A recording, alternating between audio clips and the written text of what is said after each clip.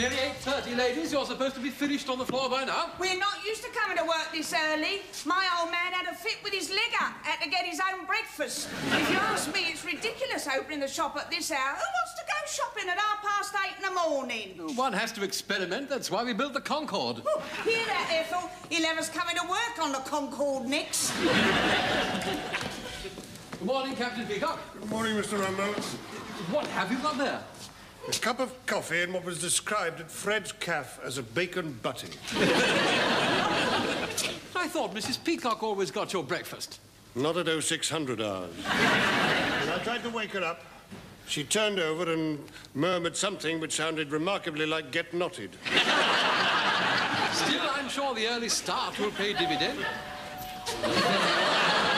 I tell you, we've got a customer already. Can I help you, sir? Don't be daft, it's me. My dad gave us the lift in on the back of his motorbike. We picked up Mr. Slocum on the way. That's rather dangerous. 3 of you on a motorcycle. She was in the sidecar.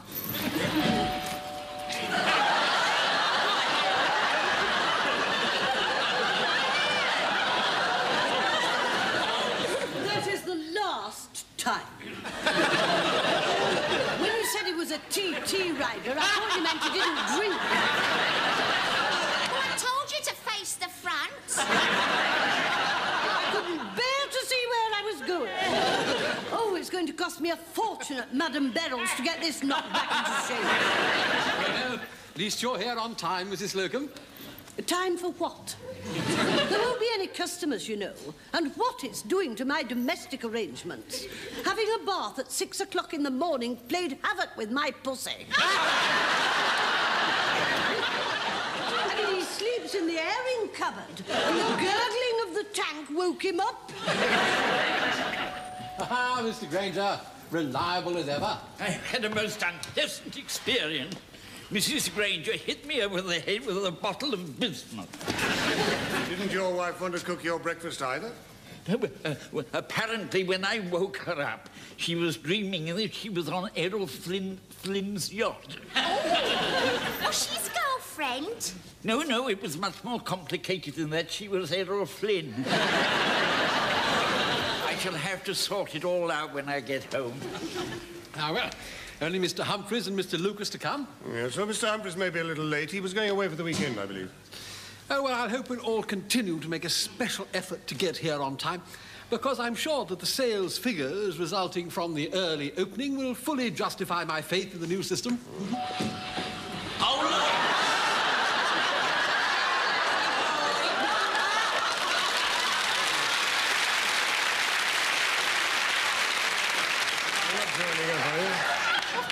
I'm not joining up. It was the only way I could get from Newcastle upon Tyne at 4 o'clock in the morning.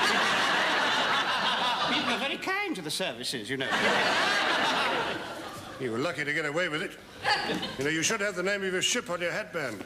If the naval police had spotted that, you'd have got into trouble. And they've got into worse trouble if they'd seen what was on before. What was that? Kiss me quick.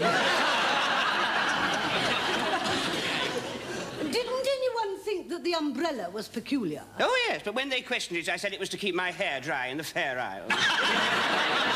You know, I'm surprised you didn't wear the whole uniform. Oh, well, I used to, but people kept wanting to touch my collar for luck. I bet you met a lot of nice girls that way. I did. Not to mention a roving reporter, a trendy bishop, a string vestite, and a dustman with a very interesting tale to tell. Our places, everybody. Oh, come on, Ethel, tea up. Mrs. Slocum, uncover your bust, please. Your counter bust, Mrs. Slocum. We're open for business. Oh, yes, of course. Captain Peacock, I don't want to be a telltale, but our Mr. Lucas is not in yet. Isn't that correct, Mr. Humphreys? Yes, that's correct, Mr. Granger. I'm quite aware of the situation, but you did right to bring it to my attention. I just hope he has a good excuse. Good morning, Captain Peacock.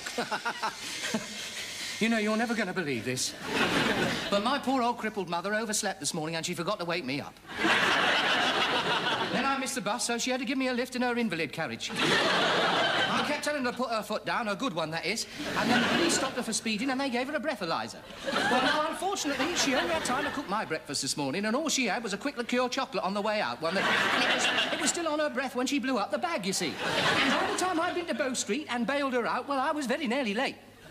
You are late, Mr. Lucas. That's because I met young Mr. Grace on the ground floor. "Ah, good morning, Mr. Lucas," he said.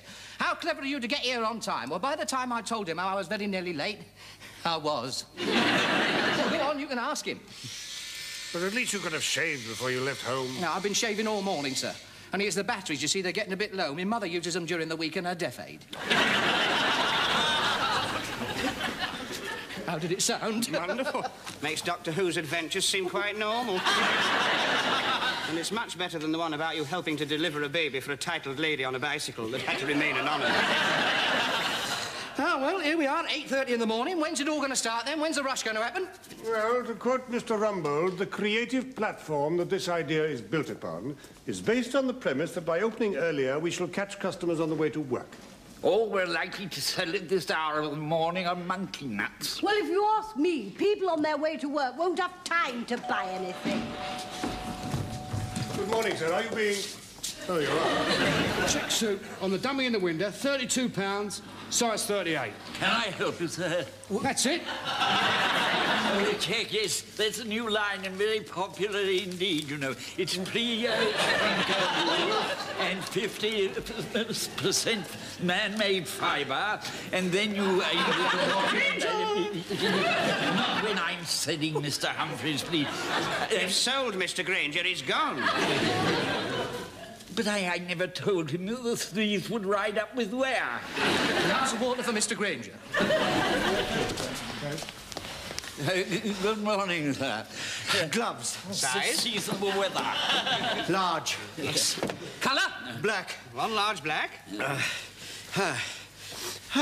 Fits? How much? £5. I see that you're interested in gloves, sir.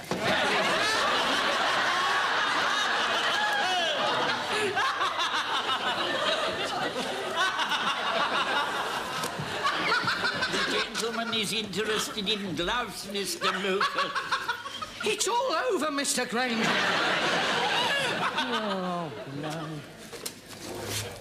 Hello, menswear. No, this is not Mr. Humphreys. It's for you, it's a lady. Well, there's no need to sound so surprised. Hello? Oh, hello, Mother. Yes, of course I'm all right. Oh, she came to stay with me last night, found that I wasn't in bed. Yes, dear. Yes, well, I put my pyjamas on the bolster so that you'd think it was me in bed when you arrived.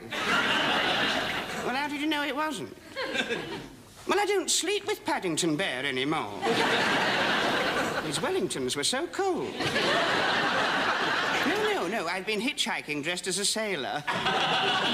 For a party. Was it for a party the last time as well? Mother, now I am over 21. Well over. Yes, of course I'm still your little boy. No, I haven't changed a bit. Well, not much. Well, I can't help it if I'm popular, can I? Oh, that reminds me.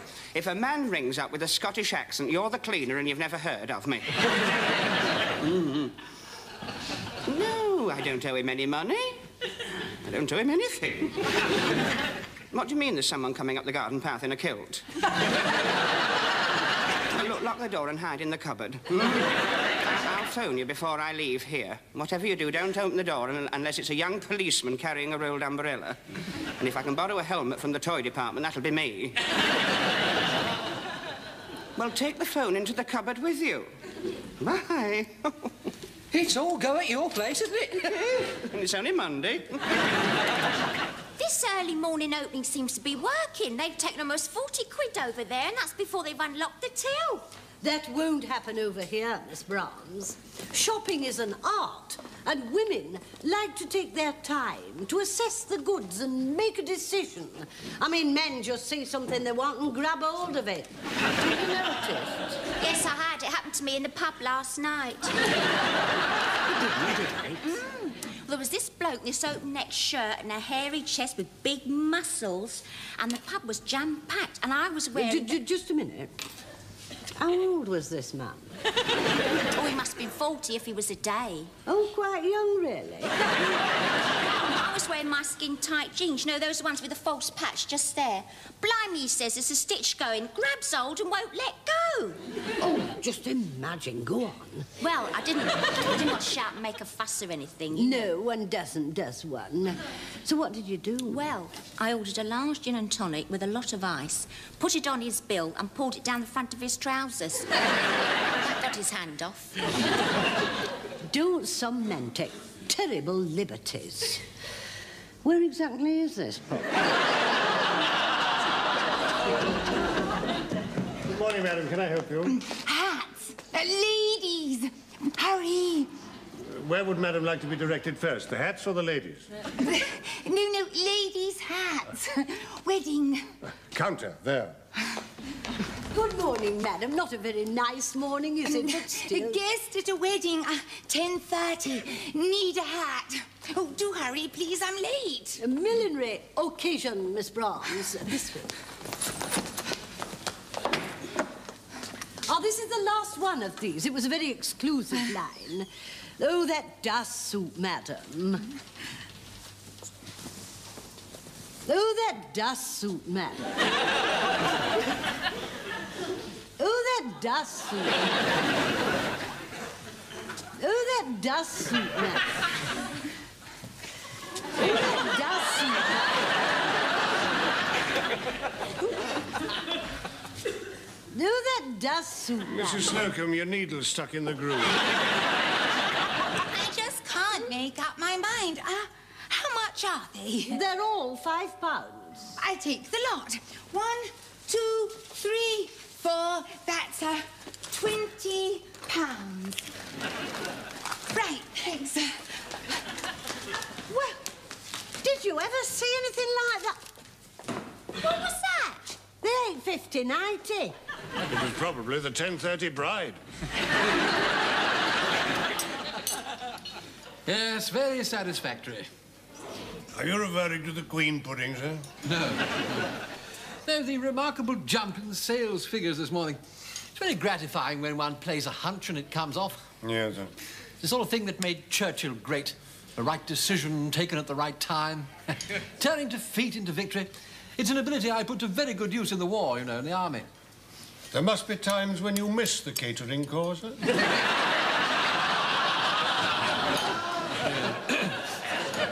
I must say the staff don't look too happy. I think we're all just getting over the early start, sir. Still, they'll soon settle down. How's your queen pudding? Hasn't quite fulfilled its promise.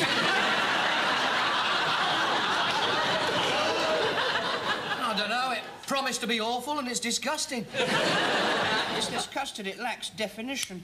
It's more like distemper. What is custard? Well, real custard is made with new-laid eggs, fresh, creamy milk, and refined caster sugar.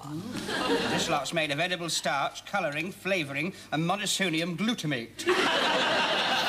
How do you know? Well, the library was shut the other day, so I read the packets in my pantry.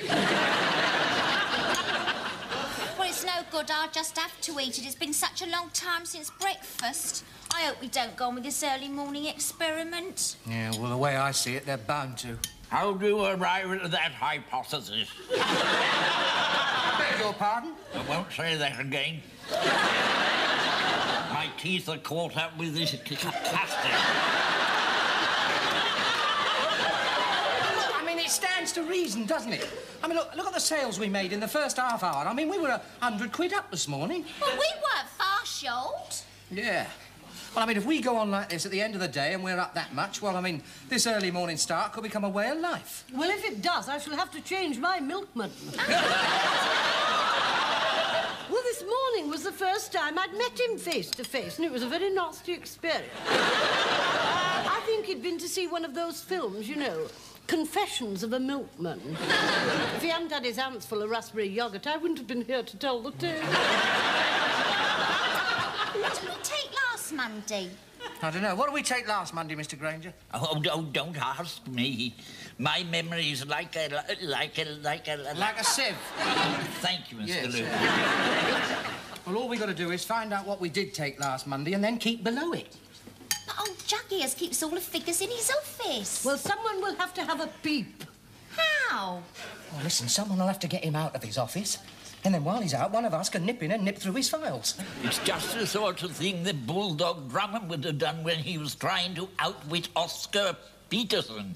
You mean Carl Peterson? Oscar Peterson plays the piano.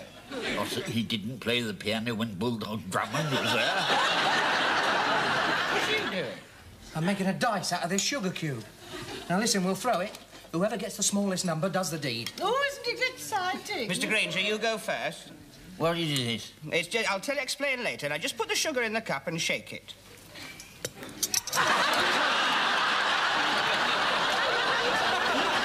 Mrs. Slocum, listen, everything's fixed. Now, look, you phone up Rumbold and get him out here and leave the rest to me. Out and Roger. Would you connect me with Mr. Rumbold, please? Rumbold here. You don't know me. I spotted you at the squash club last night. Oh, yes. What is the nature of your inquiry? I was in the gallery and I couldn't take my eyes off you. To whom am I speaking? Oh, you wouldn't have noticed little me. I'm only 21 with long blonde hair and a 40-inch bust. But our eyes did meet briefly for a second when you leapt in the air and hit that winning shot. You have terribly exciting knees. Hold on. Have I got this right? You're 40 with a 21-inch bust? No, it's the other way round. What's the other way round? Oh, never mind. No, the fact is that I made inquiries and I found out where your place of work was, and I must speak to you because I've got this thing about bald-headed men. But I'm happily married. Well, I've got this thing about happily married bald-headed men. Well, you're not alone in that, you know. I'm coming to see you in your office.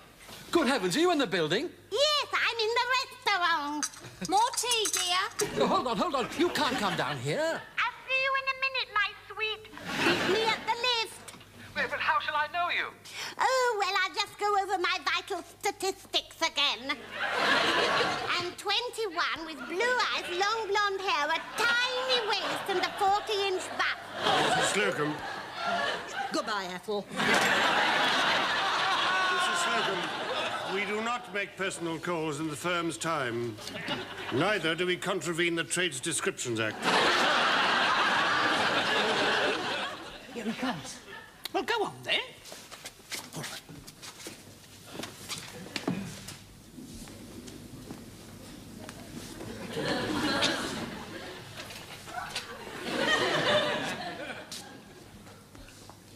Everything all right, sir?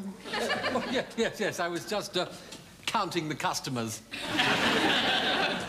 Well, at the moment, we have one there and one over there. Good, I'll make a note of that. Carry on, Captain Peacock. Carry on, Captain Peacock. I am carrying on, sir. This is what I do. What, all day? All day. I'll make a note of that as well.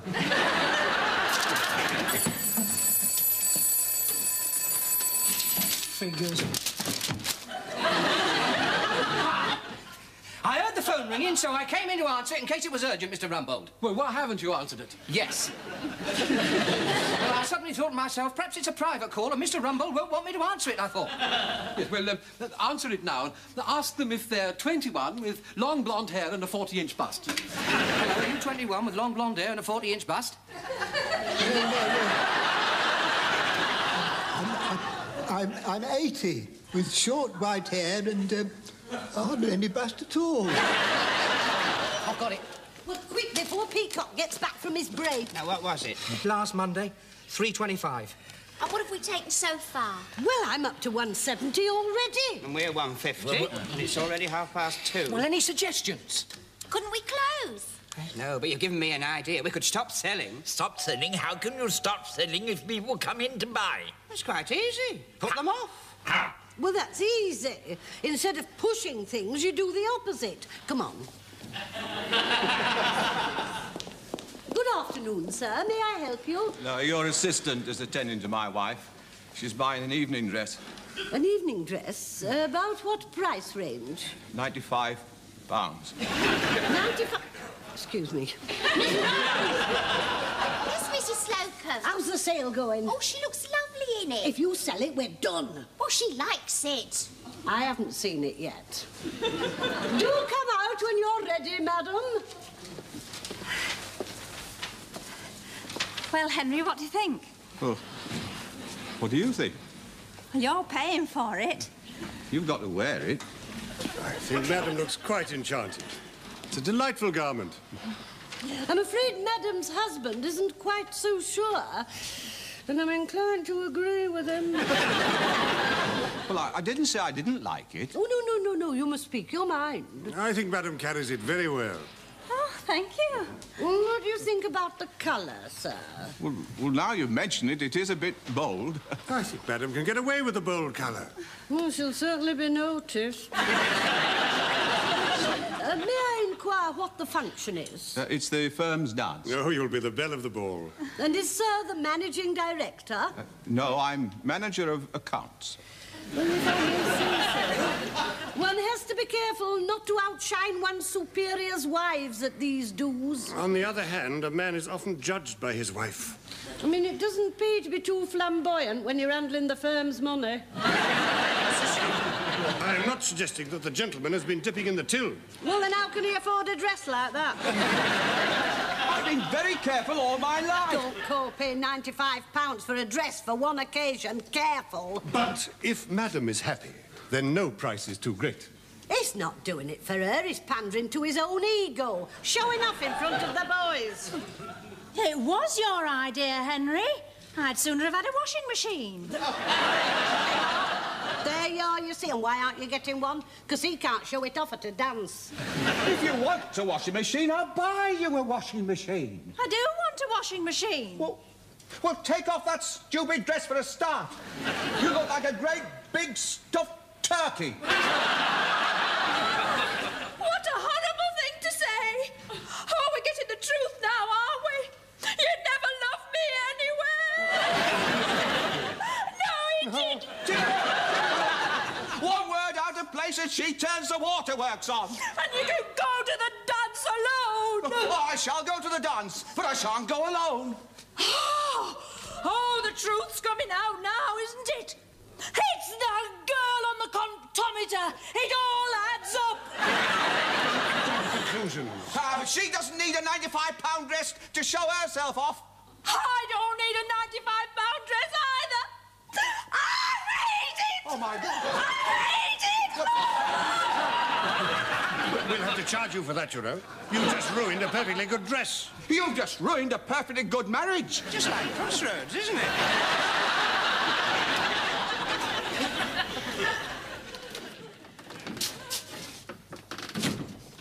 Oh, Mr. Grace, this is indeed an honour, sir. Ah, where have you been? I've been waiting for you. Oh, checking the takings, sir. The new scheme was going very well until this afternoon, and then, for some inexplicable reason, they dropped off. What dropped off? The takings. We're still £20 short on last Monday's total. Yes, well, I can't go back on my word. If the figures don't improve, the scheme's off. We've still got a little time to go, sir. Yes, well, at the end of the day, I come back here to my office and put the figures here on my desk. Excuse me, sir, this is not your office. This is my office. This is my desk. Oh, that's your wife, then? Yes, sir. Yes, thank God for that. 5 minutes to go. I don't think I could live through another day like this. I've lost £8 in commission. I thought it was a bit cheeky, mind, the way you told that Arab that you thought they were Jewish umbrellas. Mr. Granger, Mr. Humphreys, customer. Oh, blimey. If he wants anything more than the shirt stud, shoot him. Leave him to me. Can I help you, sir? Thank you. I'd like a raincoat. Oh. We don't sell many of those these days, sir. What do you want it for? To keep out the rain. we haven't got any that'll keep out the rain. We've got one or two that might strain it for you. If you really want to keep out the rain, you ought to go to the yachting department and get yourself an oilskin. I do use an umbrella. And I'd like the raincoat I saw in the window for £28. Ah, that range has been marked up to 40. Oh. Oh, I see. Sorry, I can't oblige. That's all right. Good day. Well done, Mr. Humphrey. Look out. Excuse me, why can't I have that one in the window that's marked 28? What size are you, sir? 40. Ah, well, that's a 34, you see. That's why it's going cheap. Oh, I see. Well done, Mr. Lucas. I don't believe it. Well, I suppose if they've all gone up, that's all there is to it. I'll take one for £40. Raincoat rail, Mr. Lucas. Oh, it's all right. Just wrap it up. I'll take it. No, so you must try it on. It's more than my job's worth to let you leave the department without trying it on. Here we are. It's all right. There. Oh, just look at that terrible stitching. How could they let it out of the workroom like that? You may well ask, Mr. Lucas. Well, I have to ask, Mr. Humphreys. I mean, we have a sacred trust towards our customers. Look at that. Uneven sleeves. Well, I always have this trouble. My arms are uneven. I'm used to it, you know. Oh, yeah. Well, let's consider the colour, then. Now, you can't wear that colour with that colour hair. Well, of course, the gentleman could change the colour of his hair. I agree with you, but my wife insists I wear clothes this colour. Yeah, the gentleman could change his wife. Yeah, I tried to, but she didn't like it. No, it'll do fine. Go on, wrap it up. Despite the fact it's the wrong colour? And it isn't waterproof? Yes, just wrap it up. And I must say, I'm really most impressed with your honesty. One would think you didn't want to sell me an overcoat. And that's because you've got a fat face, piggy eyes, and a pimple on your nose.